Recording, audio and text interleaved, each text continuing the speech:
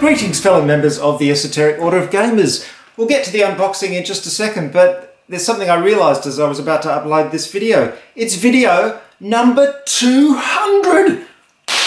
Woohoo! Unbelievable, 200 videos! I'm pretty excited about that, and I'm pretty proud of all the stuff I've put up here on the Esoteric Order of Gamers channel. I hope you're enjoying it. I started the Esoteric Order of Gamers over 5 years ago now, and it's grown into something that has become a bit of an obsession for me, something that's dominating my life in many ways. And I hope that some of that passion that I have for it and for games in general is coming across to you, because I think tabletop gaming and board gaming is one of the greatest hobbies known to humanity, and I want to share that passion. So thanks very much for watching, and thank you very much for your continued support of the Esoteric Order of Gamers. I'm really glad you're here to watch all the stuff that I'm producing. Thank you for that. So let's get on to video number 200. Here it comes. Enjoy. Greetings fellow members of the Esoteric Order of Gamers, and welcome to another joy of unboxing. And today we're looking at Kill Team, Warhammer 40,000 Kill Team by Games Workshop. And it's their latest skirmish level game set in the Warhammer 40,000 universe. And as you can see, this one, it's quite a heavy box. This one has got lots of terrain in there. There's 10 models from the Adeptus Mechanicus and the Genestealer Cults factions. This game is all about fast skirmish level covert operations by elite units. It's apparently quite fast playing. It takes the basics of Warhammer 40,000 and then jazzes it all up a little bit. So let's have a look inside and see what you get in a box of Kill Team. Oh look, great side to the box there. Look, we've got the Adeptus Mechanicus and the Genestealer Cults facing off against each other. Off comes the shrink wrap.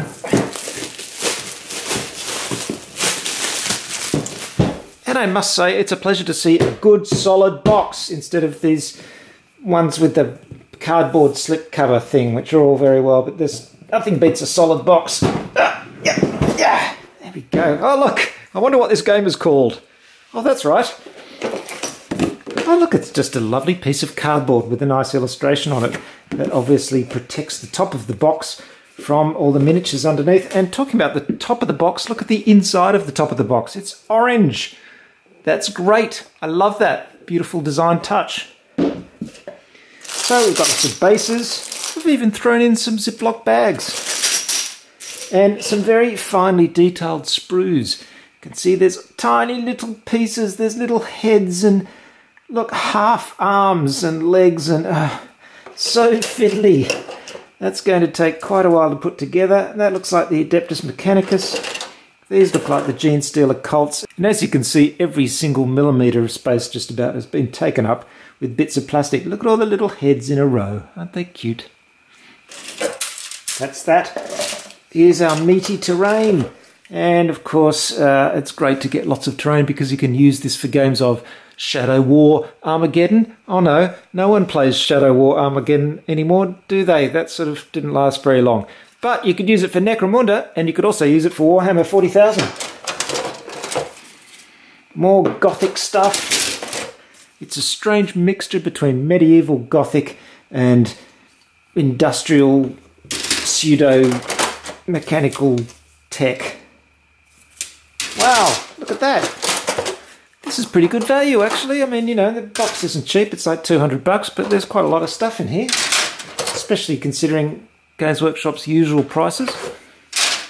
But then that's what they do, you see, they get you in with these starter sets and you go, oh, this is great, and then you start buying all the expansions and stuff, and before you know it, I mean, I bought the Age of Sigmar starter set, which was $210 New Zealand, and it's great. It's packed full of fantastic stuff, and I love the Nighthaunt figures. They're really, really nice. Now I want to get more Nighthaunt figures. I looked at the price of the Black Coach the other day. It's almost $200 all by itself. I almost had a heart attack. So, yep, they get you in, but be prepared to give them a hotline to your wallet. Back to Kill Team, and it's another piece of cardboard. In fact, it's the same piece of cardboard all over again. That's very weird. And then under here you have lots of cards. Look, cards, some nice dice, another base, one of these things that I don't use because I use a tape measure. Some cardboard counters, some books, a very thick manual.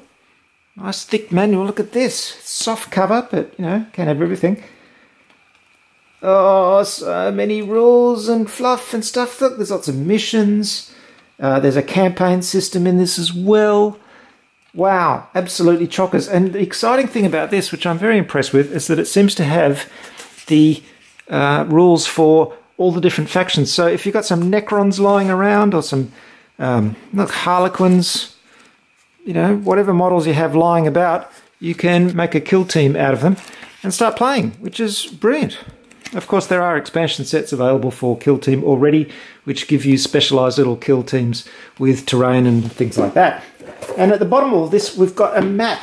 So I'll get rid of some of this shrink wrap and then I'll show you this stuff in detail. And here's our board, and you can see they've cheated slightly because this is actually a photograph of the plastic board that you can buy. A board that I have never been that enamoured of, and the reason is that it uses elements that look like they belong on the side of buildings, and they've used that in a sort of two-dimensional floors kind of thing. It looks all kind of too busy. Your opinion may differ, of course. You may love this board, think it's great. I just think it's a little bit too busy for a floor kind of board. But then again, you put buildings on it, who knows, it may look great. This board is 22 inches by 30 inches, which is sort of your standard size for a game of Kill Team, though if you have more players, of course, and more models, you'll need a larger size. But nice to see a board for a Games Workshop game, battle game. That's quite unusual. Again, the core manual, which is great. I've had a little look through it now. It's mostly all the stats for all the heaps and heaps of miniatures you can buy for Warhammer 40,000, so you can repurpose them for Kill Team. And that's great because I've got lots of Warhammer 40k figures lying around from various games, even though I don't play that game much at all. Well, actually, I don't play it at all. So I can repurpose them for this game, which is fantastic. These are our 2 sheets of counters that come with the game. Quite handy. There's a begin here piece of card. There's a little booklet for the Devoted Sons, who are your Gene Stealer cult team. A little bit of background on them and some photos. Again, I'll probably be using the figures that I've got from Deathwatch Overkill for a little while before I get around to painting these ones. And there's the Adeptus Mechanicus figures, Gamma Zool 881 Skitari Kill Team. That's their little booklet. I don't have any Adeptus Mechanicus figures, but again, you could proxy anything really. At least until you paint these. And there's a very thick book, which is all about putting the miniatures together. There's a whole lot of stats here in different languages, which is kind of unusual for Games Workshop. But most of this is putting together the terrain and the figures. Whew, that'll keep you busy. Look at all that. There's a couple of weekends' work there. We've got stat cards. Here they are. Quite plain, but easy to read. And lots of blank stat cards as well, so you can fill in the stats on your own Kill Team people.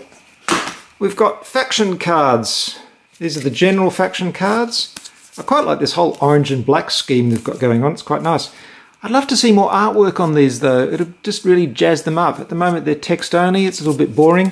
And since Games Workshop has so much great artwork, it'd be nice to put some on the cards.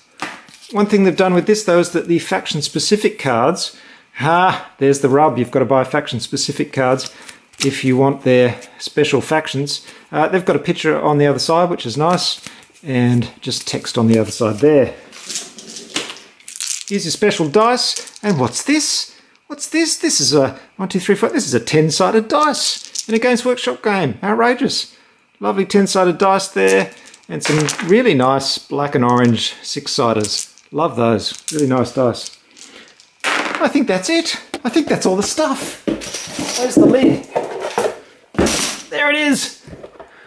Well, it's a pretty impressive box, isn't it?